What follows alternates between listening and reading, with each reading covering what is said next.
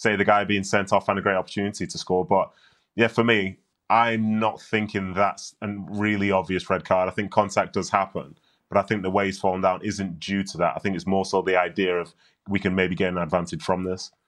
Do you agree? Do you know, when I was watching this game yesterday, the same as Nathan, at full speed, when Worrell made a mistake but by his miscontrol, and I thought that's going to be a penalty because there's no way Haaland's going to go down. No way. And then when I saw the replays come in, I was like, they're going to go with the referee's decision here. And I was fine with that. I'm not denying there was a hand on the shoulder or there was some contact, but you had allowed some contact.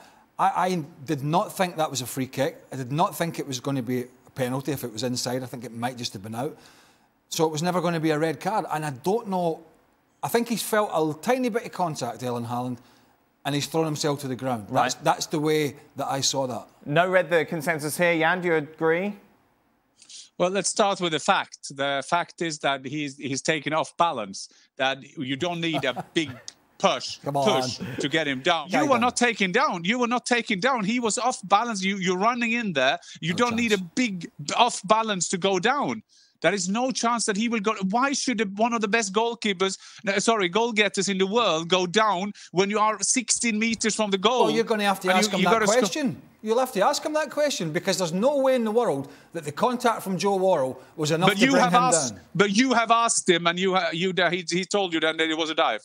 No, I said you need to ask him that question, why he would go down. There's no explanation as to why he would go down. There's never enough contact there. Never enough. There is no explanation to your argument either. So well, there is an explanation. He's thrown. My explanation, Jan, is he's thrown himself down when he's felt the slightest your contact. Explanation. Why should a goal getter go down 16 meters? He will fancy himself. It's a bigger chance that he will score than he has to go through that commission trying to see who will be the penalty taker at Forest yesterday. But you're not thinking about that at the time. You're feeling you're not thinking about that. You're feeling the contact and you're going down. I was convinced, as soon as we saw the replays, I was convinced that they were not going to overturn the on-field decision. Absolutely convinced of it. Jan, we talked a lot about Haaland of late and maybe not getting the service that he needs, that he wants to continue this fantastic goal run, of course, which we saw him start the season with. Yet yesterday we saw, of course, a couple of big chances for him. Those kind of games a goal-getter will have, and he could have had 2 or 3 yesterday as well. Foden could have played him on an open goal if that was like. I don't like this discussion if he makes them better, if they have to find him all the time. I mean, that is a theoretical discussion in my opinion. They find each other. He scored over 30 goals. City are up there, so he will score a lot of goals. Will he break the records? Probably will, and then we'll see. City have only got themselves to blame. They were in so much control in this game, and Bernardo Silva scored a wonderful goal. But yeah, he missed the 2 chances that fell to him at the one time there. But Jan's right. I mean, Phil Foden made a terrible decision when he was going through.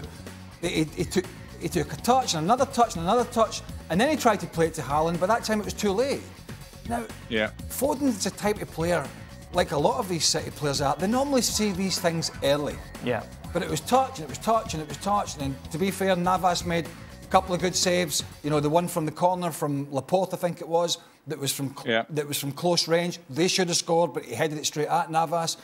So, really, it was one of those games where you were waiting in Forest, getting 1 opportunity or 2 opportunities, and that's what they got.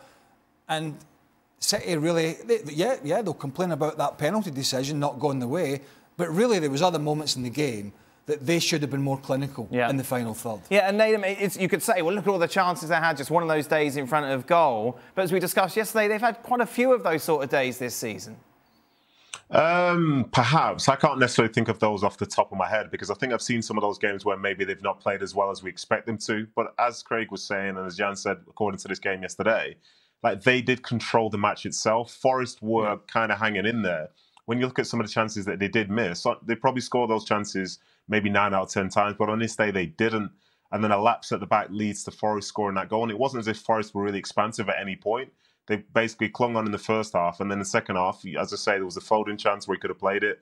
Those 2 for Haaland. There was Laporte from 5 yards out, a header. There were a couple more chances as well.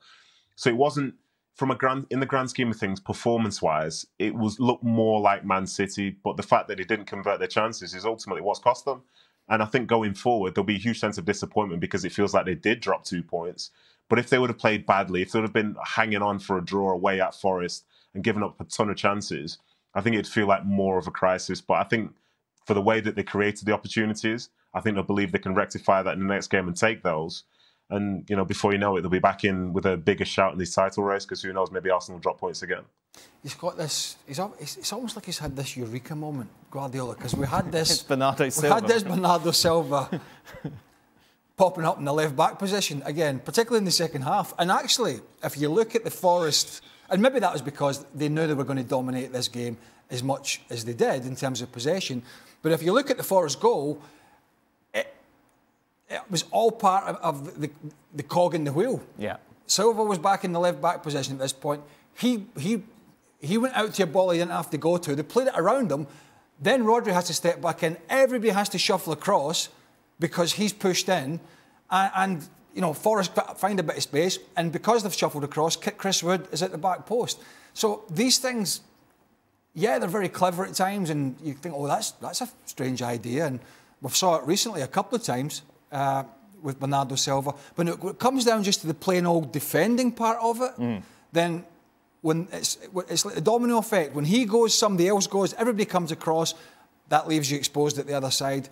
And that was part of the reason, not all of it, that they lost that goal when Brennan Johnson was able to run in and they had a 2-on-1. Thank you very much for watching ESPN FC on YouTube. For more highlights, analysis and exclusive content, be sure to subscribe.